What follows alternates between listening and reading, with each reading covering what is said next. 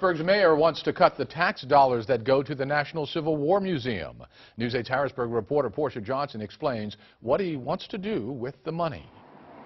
The mayor calls the National Civil War Museum a failed experiment created by former Mayor Stephen Reed. Every time somebody goes to pay to park in the city of Harrisburg, you're essentially helping to pay off the debt that was created through the creation of this museum. He's talking millions, and the mayor says the community is not even benefiting from it.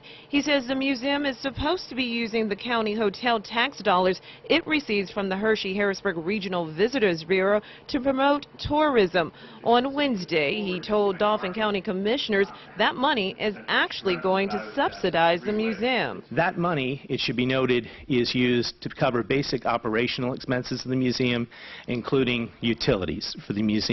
Clearly things which are not geared towards promoting tourism within the city of the third class. The mayor says the museum received almost $300,000 in 2013 from the hotel tax.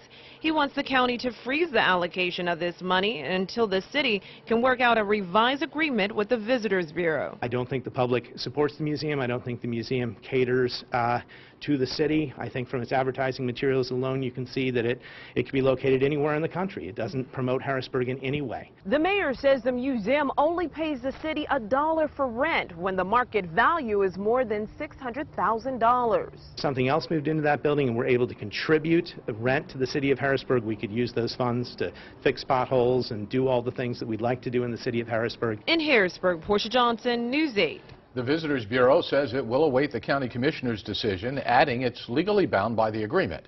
The Civil War Museum issued a statement saying it's a travel destination of choice, attracting around 40,000 visitors a year.